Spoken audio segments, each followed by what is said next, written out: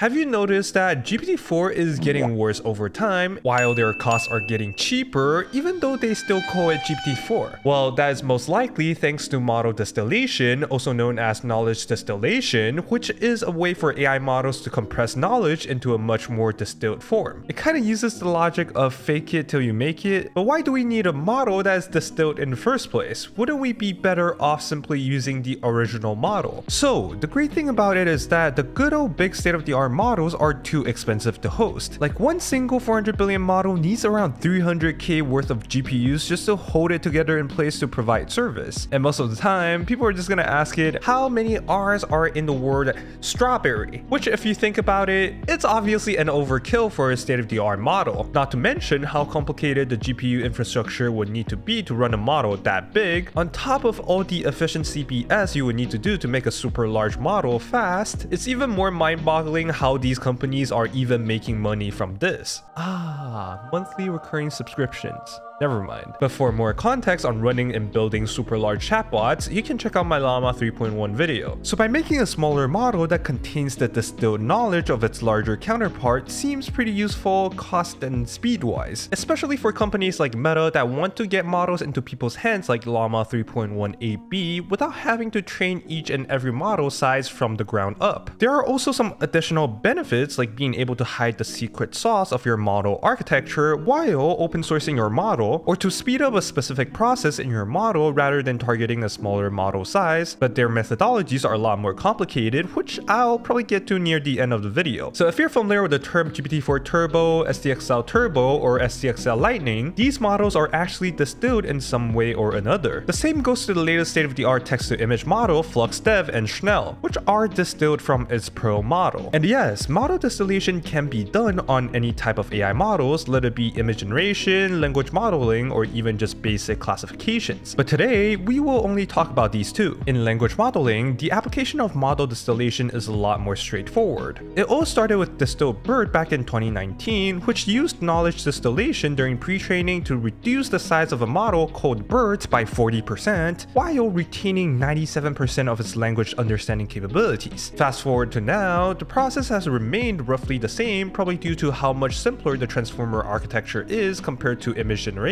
But there are still many different ways you can approach this. So generally with model distillation, you are using a bigger model, which is called the teacher model, to teach a smaller model called the student model. The teacher model is usually some super capable models, like the GPT-4 legacy models or Llama 3.1 405B. And the student model can be whatever you want, like an off-the-shelf pre-trained AB model, a pruned version of the teacher model, or simply a blank model with no knowledge at all would work. Not that it'll be a good idea, of course. But basically, the student model is smaller and cheaper to run than the teacher model. Now, moving on to knowledge distillation, there are two major stages in the whole process. In the first stage, we have to extract the knowledge from the teacher model so it can later be used to train the student model. This process is called knowledge extraction, and there are many ways to do this. The first way is to have the teacher model label some unlabeled datasets and basically generate a correct answer. The second way is to have the teacher model generate variants of a data from a demonstration to expand the dataset. The third way is to have the teacher model synthesize a collection of data given a topic. The fourth way is to feed some data into the teacher and extract the teacher's internal knowledge features such as data distributions or lockets, and use those meta information as the training target. And the fifth and the last way is to have the teacher generate feedback on the student's generations, which can be corrections, preference rankings, or elaborations of challenging samples. These are most of the methods used for knowledge extraction, and the extracted data from the teacher are then used to train the student model in the next stage where the actual knowledge distillation process happens. There are also a variety of ways to perform this distillation process, and there are 4 common algorithms to do so. The first algorithm is the most basic one, that is supervised fine-tuning, where you provide the student a question and an answer to learn from, which works well together with the labeling technique for knowledge extraction. The second algorithm is a bit more complicated. It is to minimize divergence in probability distributions, or aim at enhancing the similarity of hidden states. What that basically means is making predictions more like the teacher model, or by aligning the inner workings of the student model to produce similar results from the teacher. And this goes hand in hand with the feature knowledge extraction technique. The third algorithm is reinforcement learning, so you basically use a reward model that can be another teacher model or a fine-tuned student model, and use it to generate reward signals to drive the student model towards a certain type of answer. And lastly, we have ranking optimization, which is a bit similar to reinforcement learning but differs by not having a reward model to send a signal and instead have the teacher judge a few generations from the student and rank it so that the student would know what's good and what it should learn from and what's bad and what should never be generated ever again. Image generation, on the other hand, can use similar techniques to that of language modeling, but it does have its variants. The rough distillation process would look something like training a smaller model on the generated images of a larger model. The exact method to train it would be similar to the logic of Gann's artist and critic paradigm, where the goal is to improve and try to trick the critic that the smaller model's generation is better than the bigger model. And in image generation's case, the distillation target can be on something other than distilling the knowledge into a smaller model size. If you have generated AI images before, you may have noticed how diffusion models gradually transform random noise into something recognizable over 30 steps. And the more steps there are, the longer it'll take for the model to generate the image. Well, something called step distillation is created in which images can be generated within 4 steps or even just 1 step. How it's basically done is to make a copy of the same text-to-image model, set one as the teacher and the other as a student, then you make the student to learn to generate something in 15 steps that would usually take the teacher 30 steps, and once that's done, make a copy of that student which can generate in 15 steps and set one as the teacher and the other as the student and repeat the whole process to reduce half of its generation steps until you reach a certain amount of steps you are satisfied with. So it is pretty magical that you would barely have to wait to generate an image if you get it down all the way to 1-step generation, but the quality of course wouldn't be up there as it is distilled. Another interesting aspect of distillation is that you can use this technique to hide how you made your state-of-the-art architecture, all while being open weights. Or, well,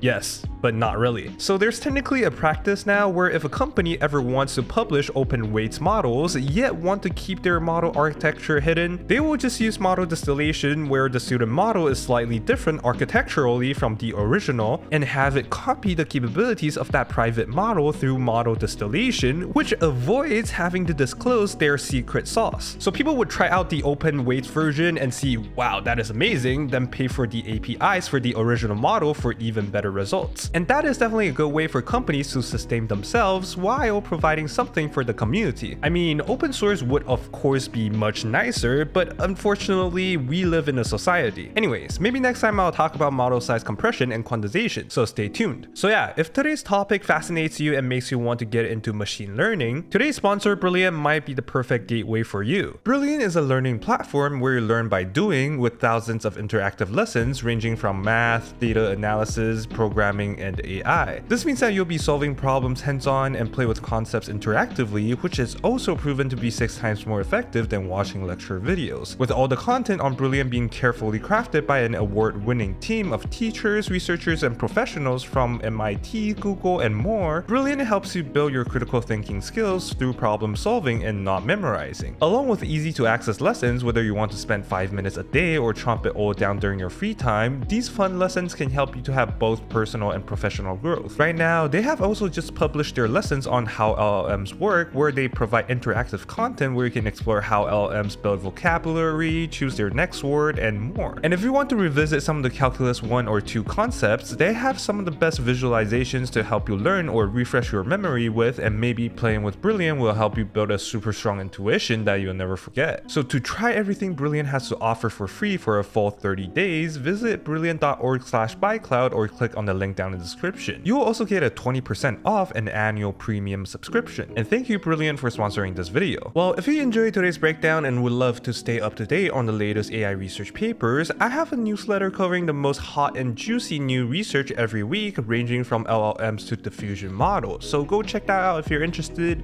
And thank you guys for watching. A big shout out to Andrew Lescelius, Chris LeDoux, Deagan, Miguilim, Robert Zawiasa, Owen Ingraham, Lewis Muck, Gennaro, and many others that support me through Patreon or YouTube. Follow my Twitter if you haven't, and I'll see y'all in the next one.